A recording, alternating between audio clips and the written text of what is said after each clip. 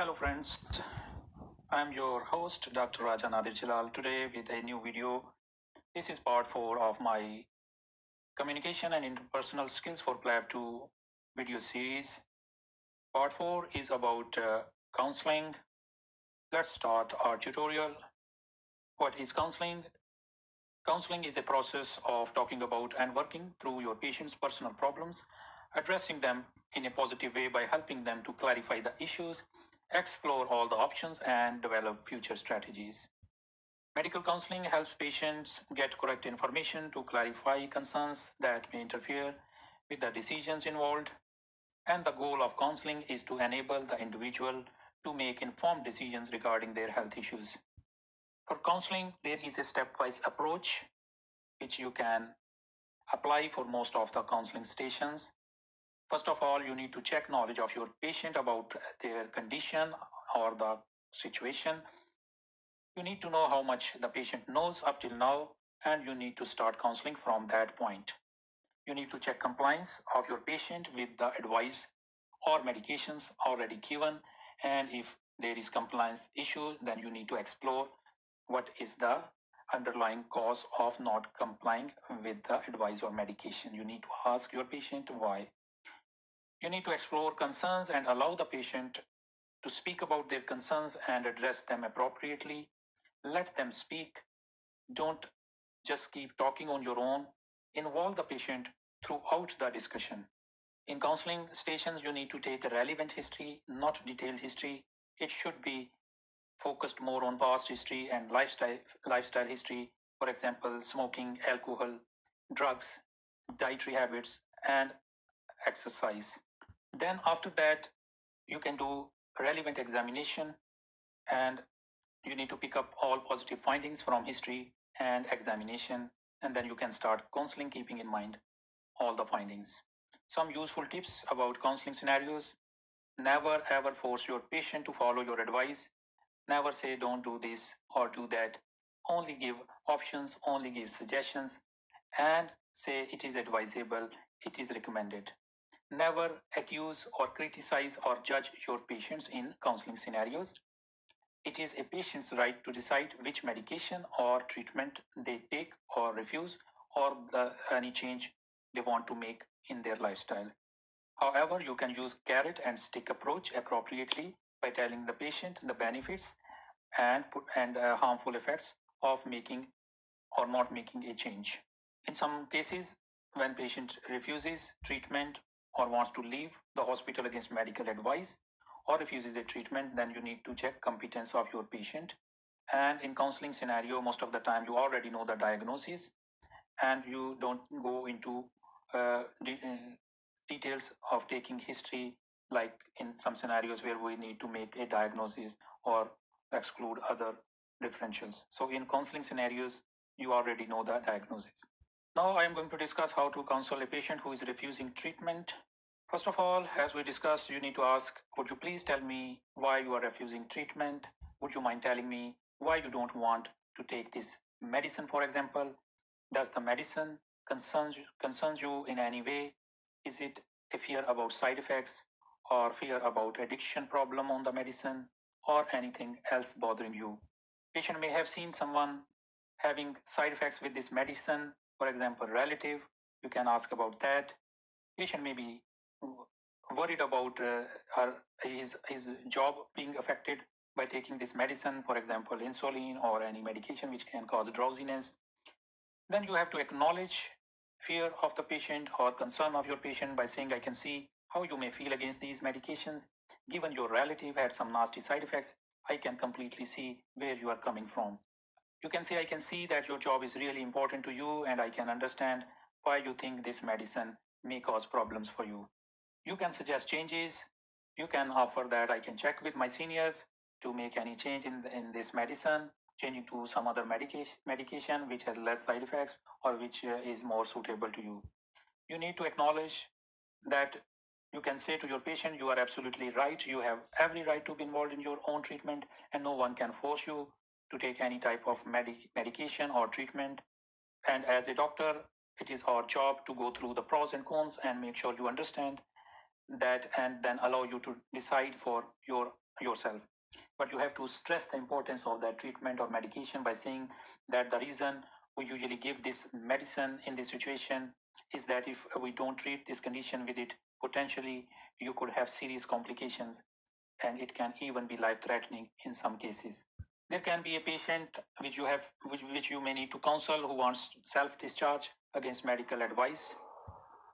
You need to find out underlying reason why the patient wants to leave the hospital. You can ask, is there any particular reason that's stopping you from staying in the hospital today? You can offer help and support. I can help with certain things that may be causing you to need to go home. You can acknowledge that it is understandable how you may feel like this. No one wants to be in hospital. Let's see how we can make things easier for you and make your recovery as quick as possible. But you need to stress the importance of staying in hospital. The reason why we want you to keep you in the hospital is that your condition is serious and needs to be monitored closely. Otherwise, things can go either way. You can say that I don't want to worry you too much, but your situation can be life threatening if not treated now. It is really important that you understand this thing and stay with us until it's safe to go home. You need to explain to your patient that your patient's health is your priority and why patient needs to stay in the hospital, and that is because we need to make sure that everything is all right for you before you leave the hospital. You can ask your patient that can anyone else look after your kids or, for example, your pets, or can manage issues at home rather than you leaving the hospital too early. It is for your own benefit. We are worried about you. Is it possible you can call the place of work and explain what's going on? Maybe they can relieve you unless you are completely fine to go back to your job, and we can uh, give you a sick note to give to your boss or manager at workplace. If a patient still doesn't want to stay in the hospital, make sure the patient has the mental capacity as I discussed earlier, and try to agree on a middle ground. Mr. X, you are right, we can't stop you against your wish, but could we have an alternative plan in place because I am still worried about you? Is it possible for you to come back within the next few hours, maybe next couple of days, to see a specialist or to have the test done which you need? If a patient wants to leave, get the form signed stating self-discharge against medical advice. Remember that an adult patient with capacity to make that decision is free to leave even against medical advice. Now coming to dietary counseling, you need to explain certain things to your patient. You can say, Mrs. X, there are many benefits that you may find to changing diet. For example, just to mention a few, your weight may come down, your cholesterol may be reduced, you may feel more energy. Would you consider substituting unhealthy diet such as burgers and chips with some healthy options? You can stress the negative side by saying that if you continue with your diet as it is, unfortunately, there are few negative implications. Your blood pressure may go on to rise, your cholesterol is likely to go up, your weight may go up as well, and all this will increase your risk of other things like heart attack and stroke. Then you need to acknowledge the difficulty. I can understand this is really difficult to achieve a balanced diet with modern day challenges. It can be difficult when everything in front of you is unhealthy. It's very difficult to make right choices. I agree with you. Habits are very difficult to change, but sometimes taking smaller but regular steps can be easier than making big changes at once. You need to stress the need of making a change. One of the reasons we are talking about diet change is to reduce your risk of having a heart attack, stroke, and cancer. You can ask the patient, they have any idea, is there any another way you think we can support you? Sometimes talking with other people can help in making these changes. We can arrange an appointment with a dietitian if you think it will help. You can explain further that if you can make some key dietary changes, they will bring about a significant improvement in your overall health.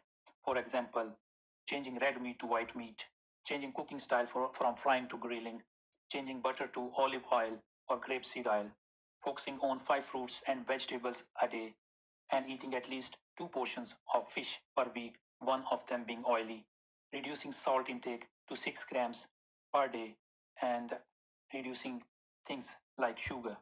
Another important scenario might be counseling about exercise. I can understand how it is a challenge to fit exercise into your normal day, Mr. X. It is not easy to change habits. I appreciate that.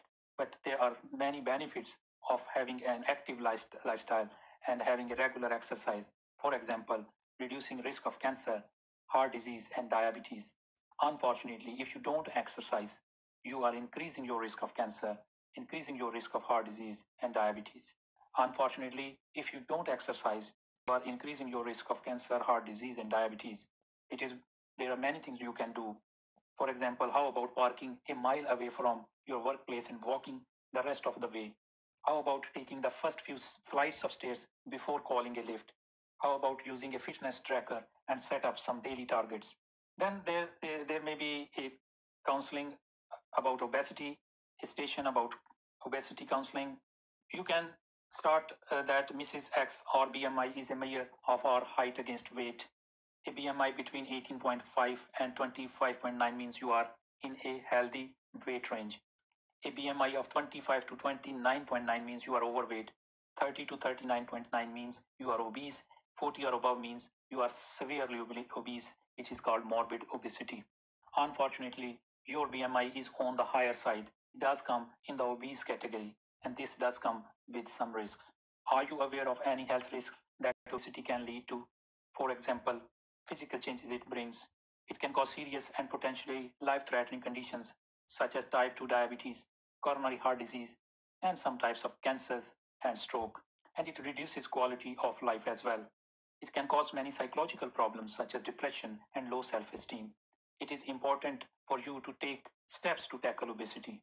Are you aware how much your health can be improved through reducing weight?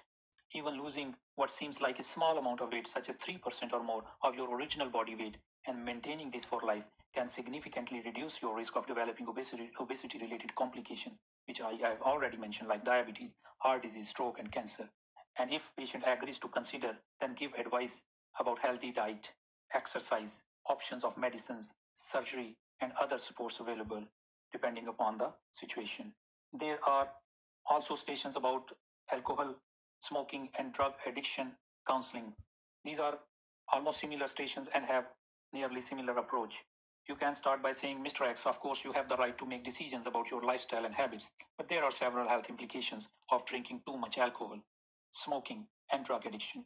I think it is important that we run through possible harmful effects. You can ask your patient, have you ever considered to cut back on alcohol, on smoking, or drug addiction, whatever the case is? If not, ask would you like to think about it. Ask how the patient feels about their alcohol intake or smoking habit or drug addiction. Then you need to ask about the guidelines about healthy alcohol intake. You can tell your patient, if patient doesn't know, that current guidance is to drink no more than 14 units of alcohol per week for men and women, and you should also have 2 to 3 alcohol-free days per week. It is also important to ask your patient that is there any particular reason that you drink or smoke or take drugs, such as stress, boredom, habit, or peer pressure. You might need to address these issues. And you need to explain to your patient that you are not judging your patient. You can say that drinking alcohol is a very common activity. We are not here to judge you. We are here just to guide you on its potential effects on health. I think it is important that you consider reducing your alcohol. You can say it is advisable or it is highly advisable. You can ask your patient, are you aware of some of the effects of excess alcohol consumption or drinking or smoking or taking drugs on your body and life in general? You need to check knowledge of your patient. You need to ask about withdrawal effects. What happens if you do not drink or smoke or take drugs for a few days? Do you think you would be able to reduce your alcohol intake, or would you be able to quit smoking, or do you need any help? How can we best help you? If you consider there are many things we can do, we have lots of support, suggestions, and medicines available to help you to quit smoking or quit drugs or reduce alcohol consumption. So, guys, this is the end of part 4, which was about counseling. There are many scenarios about counseling, but these were the main, and these were the main things, basics, which I thought everyone needs to know about counseling stations. There are some other scenarios which I will discuss in my next video. So thank you for watching, and don't forget to watch remaining parts of IPS videos. Subscribe to my channel and press the bell icon to get notification about my latest videos. And if you find these helpful, please also share with your friends and colleagues. Thank you very much and see you next time. Bye-bye.